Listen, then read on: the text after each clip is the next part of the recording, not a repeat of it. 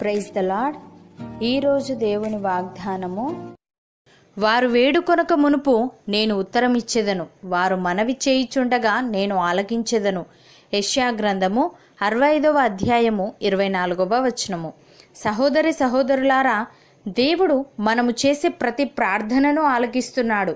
మనము చేసే ప్రతి ప్రార్థనకు జవాబివ్వడానికి ఆయన ఇష్టపడుతున్నాడు.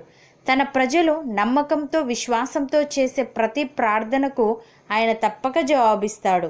దేవుడు ఈ విధంగా అంటున్నాడు, నేను మిమ్మును గూర్చి ఉద్దేశించిన సంగతులను నేను ఎరుగుదును.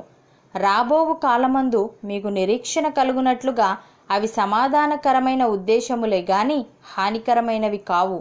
మీరు నాకు మొరపెట్టుదురేని, మీరు నాకు ప్రార్థన చేయిచు వత్తురేని నేను మీ మనవి ఆలకింతును. మీరు నన్ను వెతికిన ఎడల, పూర్ణ మనస్సుతో నన్ను గూర్చి విచారణ చేయునెడల మీరు నన్ను కనుగొందురు, నన్ను నేను మీకు కనబరుచుకొందును. ఇదే యెహోవా వాక్కు అని. ప్రియులారా, తండ్రి తన కుమారుల ఎడల జాలిపడునట్లు యెహోవా తన యందు భయభక్తులు గల వారి ఎడల జాలిపడును. మనము నిర్మింపబడిన రీతి ఆయనకు తెలిసేయున్నది.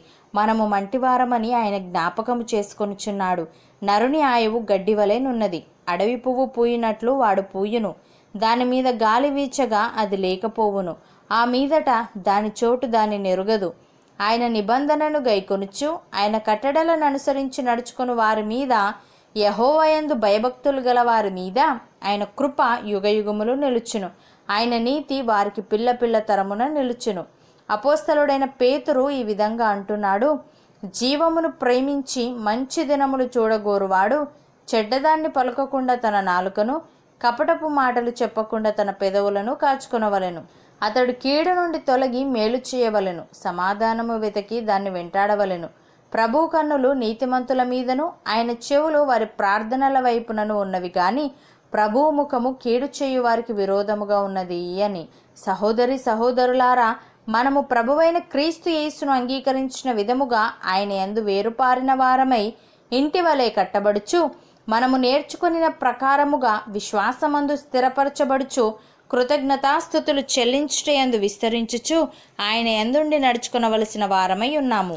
ఆయనను అనుసరింపక మనుష్యుల పారంపర్యాచారమును అనగా ఈ లోక సంబంధమైన మూల పాఠములను అనుసరించి మోసకరమైన నిరర్ధక తత్వజ్ఞానము చేత మనలను చెరపట్టుకొని పోవువాడెవడైనా ఉండునేమో అని జాగ్రత్తగా ఉండవలసిన వారమై ఉన్నాము.